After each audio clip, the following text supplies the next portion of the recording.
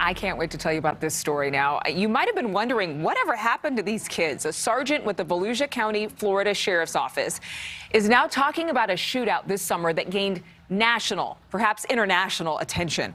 Donnie Maxwell had to hide behind a tree as bullets from an AK-47 whizzed by. But what's really shocking is the age of the suspects. A 14-year-old girl was handling that AK-47. A 12-year-old boy had a pistol. They were dubbed by law enforcement as Bonnie and Clyde.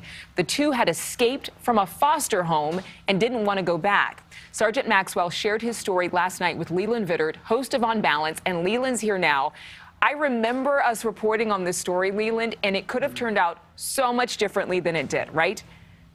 Incredibly different, both for the deputies, a number of whom were hiding out for about 45 minutes behind the trees that you see in that body cam footage because they were taking rounds with AK-47s and shotguns, and obviously it could have turned out very different for the children who were firing at deputies.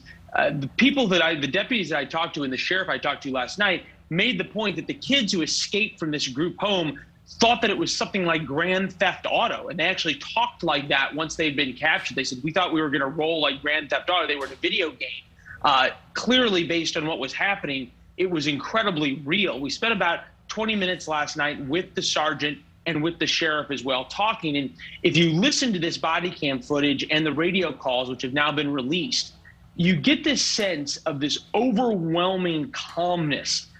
You're hearing him talk about being shot at by AK-47s, and there's a 14-year-old with a shotgun, and she's moving here and she's moving there. And it sounds like Sergeant William Maxwell is ordering Chick-fil-A at a drive-through. He's so calm. There's literally ice running through his veins. Take a listen to how he describes those moments. We at the Sheriff's Office, we focus on the preservation of life. And we know we have a certain job that we have to do every day, and hopefully we'll come home that night, but sometimes it doesn't happen that way. And we wanted to ensure that no matter what, that all the deputies went home safe, the juveniles went home safe, and also the general public didn't get into a situation where they were in harm as well.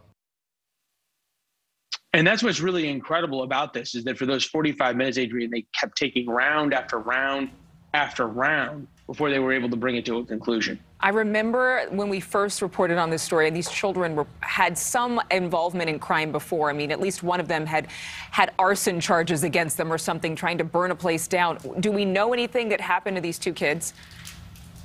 And that's really the next part of the story. And the sheriff was very outspoken about this, how the juvenile justice system in Florida is totally broken and allowed these kids who had serious issues. The 14-year-old girl doesn't have a mom. The 12-year-old boy is a product of foster care.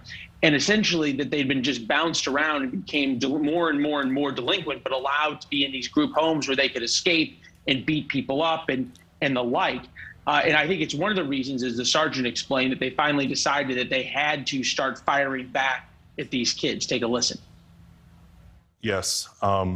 There was one time, like was on the video, where she had the shotgun to the door, and I was concerned that our entry team that was going in were going to be engaged by that, and that would be a very bad situation to encounter. The next thing that led after that moment, they moved over to the garage area, which went out of my view. And at that point in time, I knew they were going to probably engage our deputies outside, waiting to try to de-escalate the situation. And now that these kids finally had done something so bad, unlike the arson charges you talked about, Adrian, and some of the other more sort of juvenile delinquent and vandalism charges they had against them, they're still in custody behind bars awaiting charges on attempted murder. Oh, my goodness. Well, what a life. And thank goodness for those sheriff's deputies. It sounds like they had everything under control despite an impossible situation. Thank you, Leland. You can find more of Leland's conversation with Sergeant Maxwell on newsnationnow.com.